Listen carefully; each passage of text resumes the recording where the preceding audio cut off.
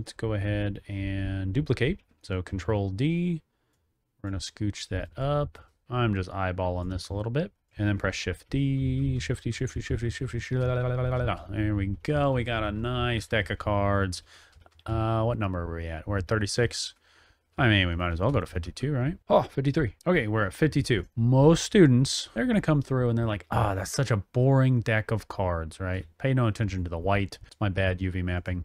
They're going to come in here and they're just going to rotate these, which is awesome. They're going to take the time and do this thing. It's great. Watch this.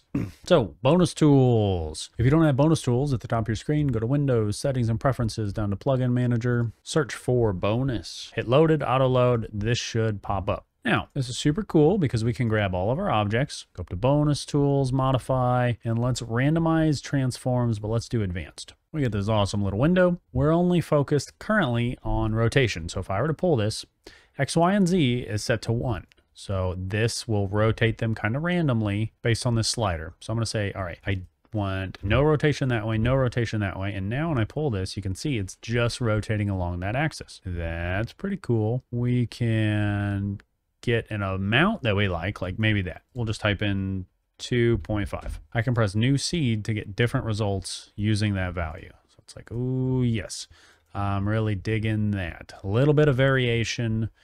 You know what? Let's bump it up to 4. Okay, that is cool. We can also do translate. So if I were to pull this, right, these cards are way out here. That's not what we want. So let's set that one to 0. Actually, you know what? Instead of that way, let's also do 0 here because that's going to be a side-to-side kind of thing like that. Awesome. Let's do 0.5.